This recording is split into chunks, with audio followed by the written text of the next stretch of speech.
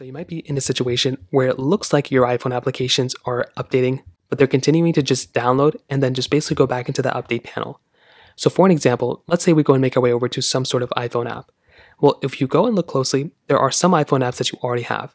So if we go and tap on Roblox into our app store, you might see this little update button. But sometimes these update buttons just randomly will not go away, even if you click on update. Now this may work for us, but if you're going through this every single time, the main reason why this may end up happening is because, for one, your specific application is just no longer having that update available and is trying to reach those servers, but maybe the update was pulled by the actual developers. That is the first thing to keep in mind, and that may actually end up happening for a vast majority of people. On top of that, another big thing that can actually happen is that for some reason your Wi-Fi or internet was actually cut off in the middle of that particular update. So if you make your way over to your settings application and you find your Wi-Fi or Bluetooth or cellular options right here, you may just want to double check your internet connection.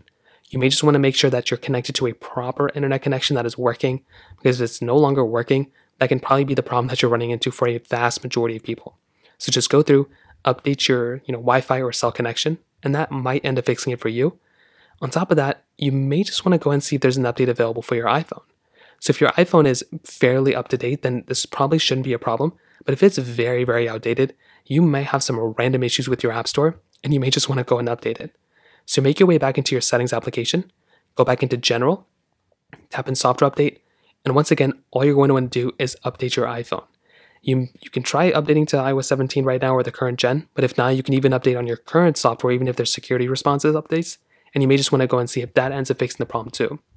Now, if none of that stuff is working, finally, what you may want to try doing is basically going to a website like downdetector.com. One of these types of websites may end up working for you. And if you make your way here, what you can try doing is you can try seeing if for some reason Apple services or their app store or something like that is down. If one of those services are down, then pretty much all you're going to have to do is just wait it out until Apple fixes the problem. So that pretty much covers it up there. If you have any other thoughts or questions, let me know in the comment section below. Hit the like button, that would mean so much, but definitely hit that subscribe button. More importantly than everything else, I love every single one of you guys.